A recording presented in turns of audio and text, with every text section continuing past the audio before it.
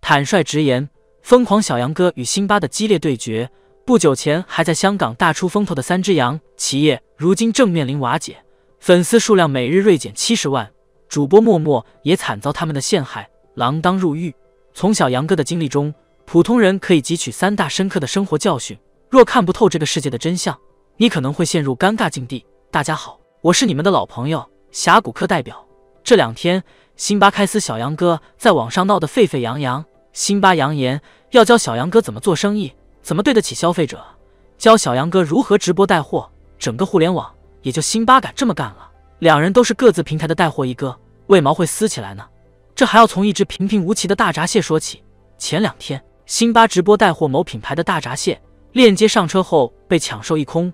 辛巴对这个战绩很是满意，让助理加一点库存，给家人谋更多的福利。可助理委屈巴巴地告诉辛巴，链接已经崩了。理由是有一个大主播正在指着鼻子骂品牌方。辛巴一听，顿时火冒三丈，直接在直播间开启了暴走模式。他对着屏幕大骂说：“你们有什么可牛逼的呢？为什么骂品牌方？质检你们没有，售后你们没有，赔偿态度你们没有，担责的态度你们没有，哪个商业模式？你们不是模仿我的。”一字没提小杨哥，但句句都在骂小杨哥。因为与此同时，小杨哥也在卖同一品牌的大闸蟹。这不是辛巴第一次骂人，辛巴上10次热搜，其中有7次是因为在直播间开骂，而且大概率骂的还是平台。这也不是小杨哥第一次挨骂。作为抖音平台的带货一哥，他的一举一动都有不少反对和质疑的声音。这次2人发生冲突的理由很简单，就是因为钱。每一个平台的头部带货主播都有超强的议价能力，他们不仅能拿到超低的价格，还会有一套对应的排他机制，避免其他主播破他们的全网最低价。这次2人矛盾的根就在于大闸蟹的价钱。辛巴直播间大闸蟹的价格是238元，包含4只4两的公蟹，4只3两母蟹，拍3送1，额外再赠送6瓶冰红茶。小杨哥直播间的价格是298元，里面是4只3两的公蟹，4只2两的母蟹，第2件0元，相当于买1送1。抛开像冰红茶这种可有可无的赠品，在辛巴直播间6元可以买到1只4两公蟹和1只3两母蟹，而在小杨哥直播间25元可以买到1只3两公蟹和1只2两母蟹。只看价格的话，确实小杨哥这里要便宜一些，但实际上2人买到的东西并不一样。经常买螃蟹或者其他海鲜的朋友应该知道，海鲜产品的价格跟大小并不是线性增长，通常稍微大一点的蟹要比小一点的蟹贵很多，所以除非是按2计算，要不很难说到底是谁破了谁的价。对于一般主播来说，这根本没有什么可吵的点，但对于像小杨哥和辛巴这样的头部带货主播来说，账不能这么算。因为大主播的议价能力往往约等于江湖地位，谁能拿到更低的价格，就意味着谁有更强的议价能力，也就意味着谁的江湖地位更高。这或许就是辛巴第一次开炮的原因。不过如果只是这样，倒也没什么值得关注的事情。真正有意思的是接下来发生的事情。辛巴炮轰小杨哥之后，小杨哥这边也做出了回应。不过第一个做出回应的人不是小杨哥本人，而是3只羊的另一只羊卢文庆。事情发生后，卢文庆开直播表态，过程中他声称对方是拿自己做流量，并且口吐芬芳。最关键的是，他隔空喊话说：“我有太多的手段，知道你干什么，明天再咬我。”卢文庆不算友善的态度激起了辛巴的战斗欲望。没过多长时间，辛巴开直播回应此事，爆出了不少大瓜。而这些大瓜才是真正有意思的事情。只有你卖的梅菜扣肉用了淋巴肉，其他卖这个品牌的并没有用淋巴肉。辛巴列出的罪名大概有这么几条。第一条是3只羊售卖的部分产品质量不过关，比如吹风机、茅台酒和梅菜扣肉等等。最关键的是，3只羊对于这些产品的售后服务极差，一直采取不回应、逃避的方式来处理问题。这一点是不是事实，大家可以自行判断，这里不便多做评价。真正炸裂的是接下来的2条。辛巴爆料说，卢文庆前不久在东莞因为涉嫌电商刷单造假被判了，要么是判3缓1，要么是判3缓4，具体的他记不太清楚。另一个爆料则是小杨哥和卢文庆曾携手将自己身边一个女孩送了进去，罪名是敲诈勒索。这2个大瓜一放出来，大家不再关心谁家的蟹子便宜，而是关心这2个料是不是真的。那么这2个料到底是不是真的呢？课代表查了一下网上的资料，给出的结论是真实性有待存疑。在裁判文书网上可以查到卢文庆的名字，但并没有符合条件的案件。不过这并不代表是辛巴在说谎，还有一种可能就是案子发生在近期，还没有被记录在案。毕竟能查到最近的案子是去年7月份。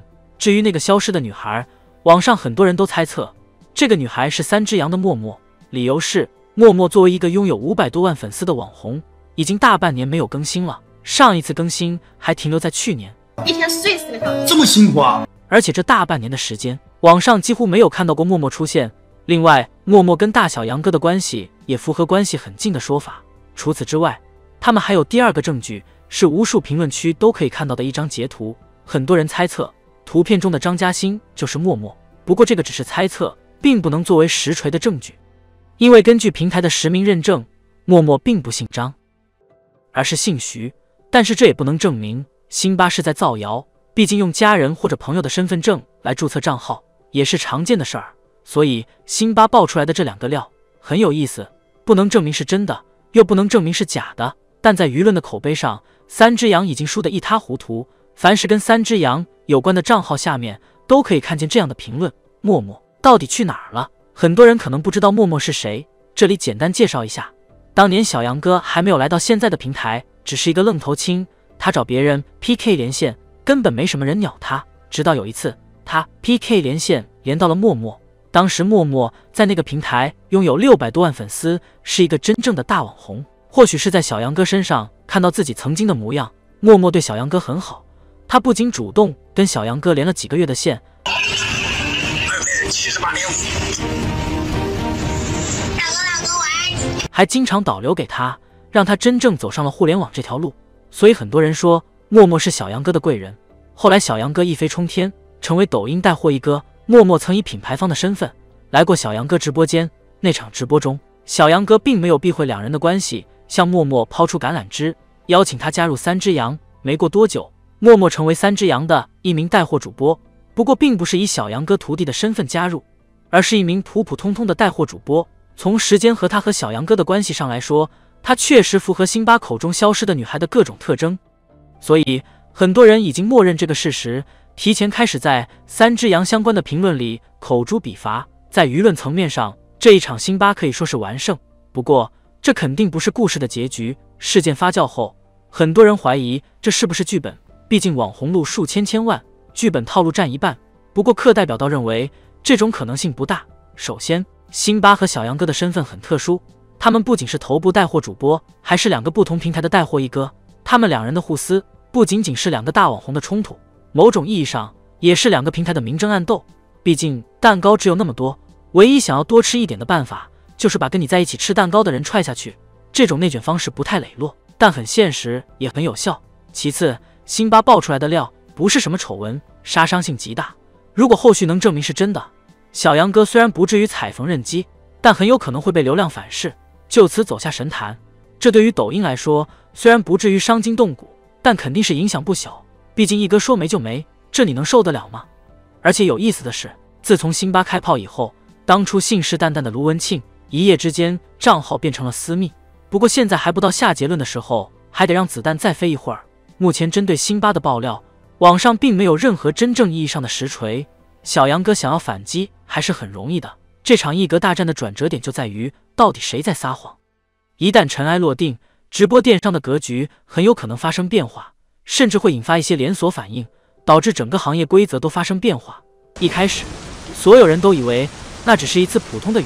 希望你能喜欢本期视频，如果你喜欢，请不要忘记点赞支持，同时订阅我们的频道并开启通知，这样你就不会错过任何更新。如果你愿意，也请将本期视频分享给你的朋友。感谢你的观看，我们为你准备了更多精彩内容，让我们期待下一个视频，再见。